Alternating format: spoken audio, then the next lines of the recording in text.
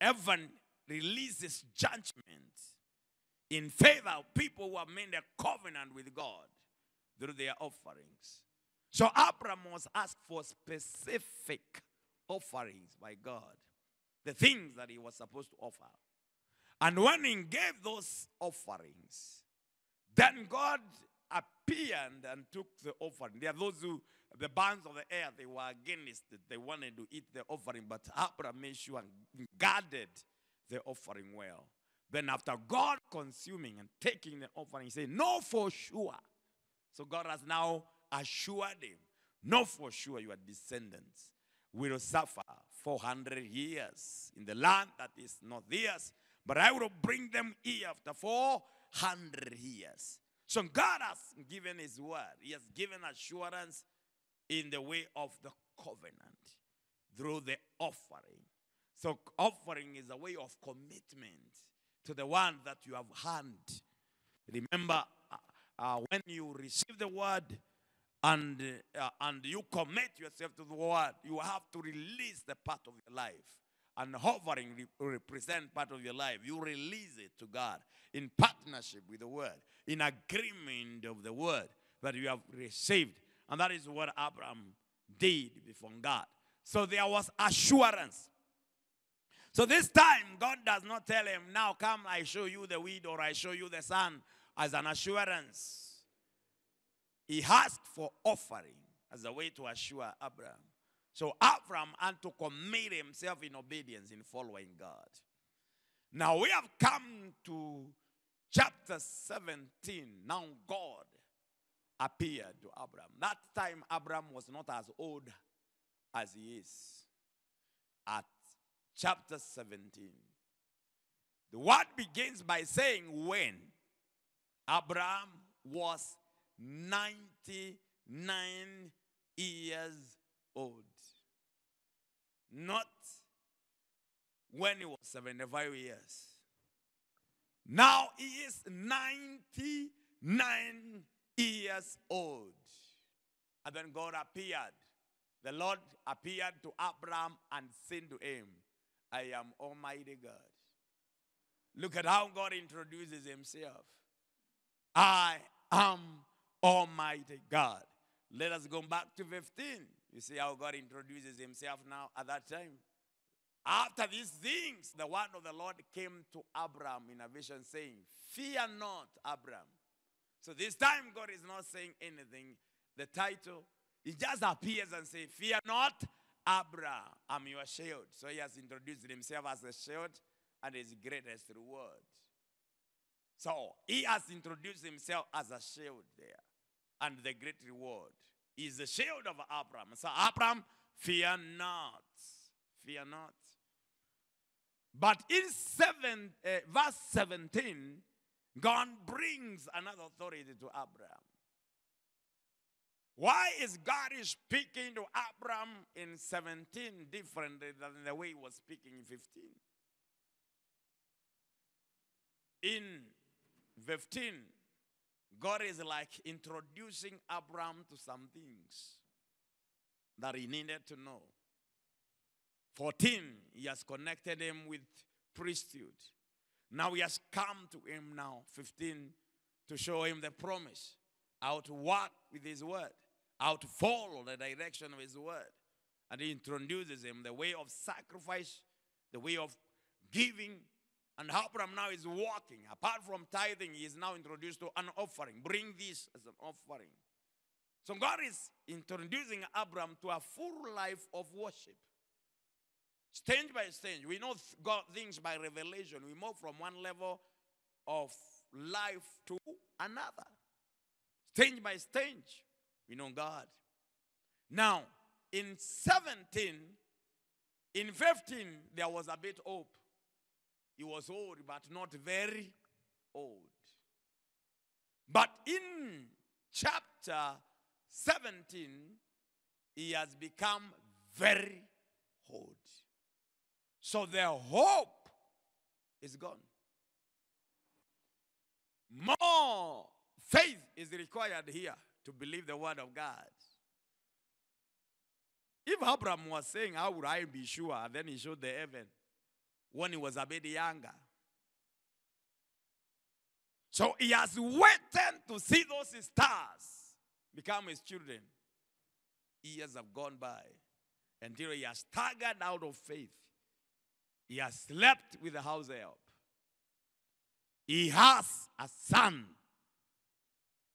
This time, maybe he's more reluctant, but the promise, he thinks the son that he has gotten will be enough.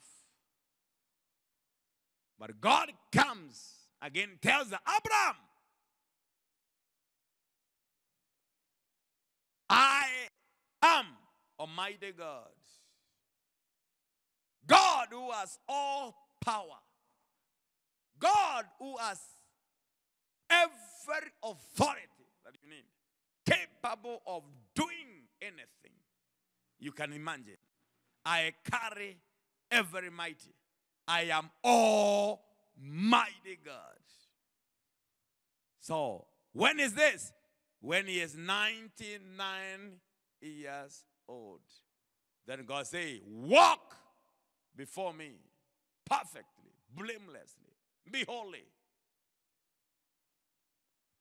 You are supposed to be habitually upright before me. So, Abraham, though you are rich 99, still I am the Almighty God. Don't be carrying any form of blame. I can do anything. So, in this time,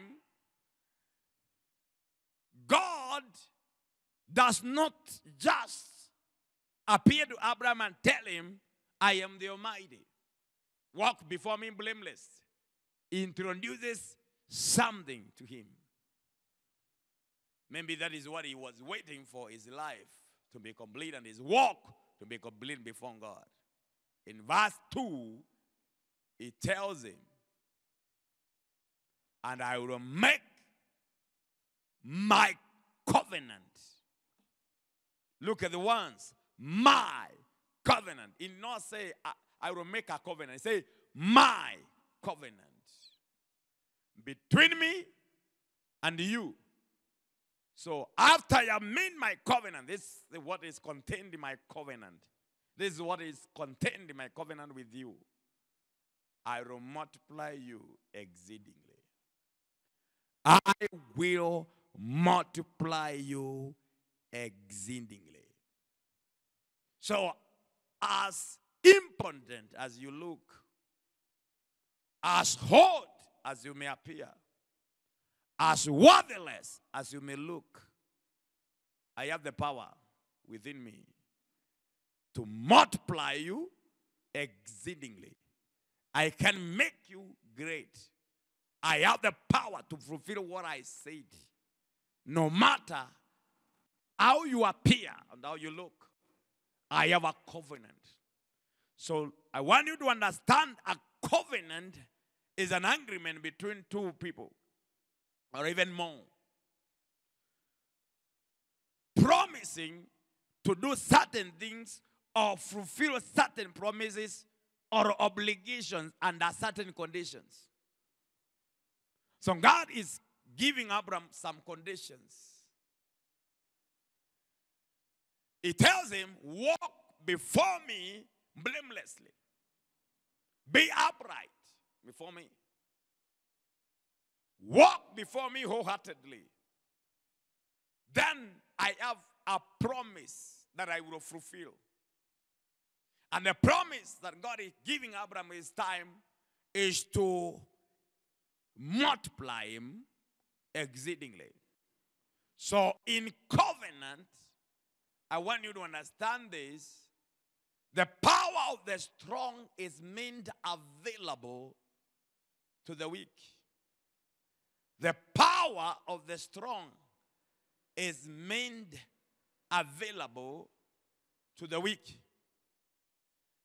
When the power of the strong is made available to the weak become strong. So the purpose of the covenant is to protect the weak. To protect the weak. So God, being a strong God, wants to protect us from our own unbelief or our own shortcomings. That is why he makes a covenant. In Hebrews chapter 6 and verse 17, the Bible says to make it sure to the heir of the promise, to move him beyond any doubts. That's what God desired to do. He made a covenant. I quote direct from the word. Accordingly, God also, in his desire of God, to show more convincingly and beyond doubt to those who were to inherit the promise, the unchangeableness of his purpose and plan, intervened or mediated with an oath. So the purpose of the covenant there clearly demonstrates it is the desire of God to show the heir of the promise unchangeableness in his purpose and plan. Those who shall inherit the promise. So it's to protect them from their doubts. To protect them from their doubt. To prove to them that what he is saying is true and what he is saying is going to be accomplished or being fulfilled. That is why he intervenes with an oath. Otherwise, he would have left it open. But he gives it an oath to assure. To assure who? The heir of the promise. So when you have become the heir of the promise, he assures you by the covenant that I am going to do what I promise, that I cannot run away from my word. The word of God is a covenant. That's why we call it Old Testament and New Testament. All of them, Testament is a covenant. So it's a covenant by itself. It has a vow by itself. So God has vowed to do what he has promised. God cannot run away from his own word. God cannot run away from his own word. That's why the Bible says he has elevated his word more than his own name. He has elevated his word more than his own name. So God has the responsibility of following and doing what he has promised that he will do. So he cannot run away from his word. He cannot run away from his promise. That is why he makes a vow, or he has made a covenant to show that he is able to do that, or he has the intention of doing what he promised that he is going to do. So in the covenant, God makes his power available to us as weak people. So his power is made available to us by the covenant. So God tells Abraham, though you are 99 years old, though you are invalid, I am Almighty God. I am the giver of power. I can empower you. I can make you become a father of many nations. And now he avails his power to Abraham by the covenant. Even when he appeared, and in chapter 18 again we see him appearing and says, next year the time of life, I am going to return and Sarah is going to have a son. This is what God is promising now. Sarah hears those ones and loves her, and then God tells him, or the angel of God tells him, I am the Lord. Is there anything too hard for me? Is there anything that I cannot do? So I want you to say, the power of the strong is not available to the weak until there is a covenant. That is why even Jesus himself, after the covenant covenant, this is a time we promise power. He said the power will come, the promise will come. So the Spirit comes to empower us, and we are in a covenant. We are talking about the Spirit who is the zeal of the new covenant. So the power is available to the weak, the power of the strong, the power of the Almighty God was made available to weak Abraham. The power of the Almighty God was meant to the weak Abraham to empower him do the things that he could not do due to his weaknesses, due to his the body that was old, the body that was old at that time. There are things he could not do by nature. He was ruled out, but he could not father a child. He could not be a child. The wife was too old to have a child. But God tells him, I am making a covenant with you. And he involves Sarah also in the covenant. And Sarah shall no longer be called Sarai. She shall be called Sarah, because I have made the covenant with her. I have made a mother of many nations. The strength of the strong is available to the weak. The weak are able to get the power from the strong.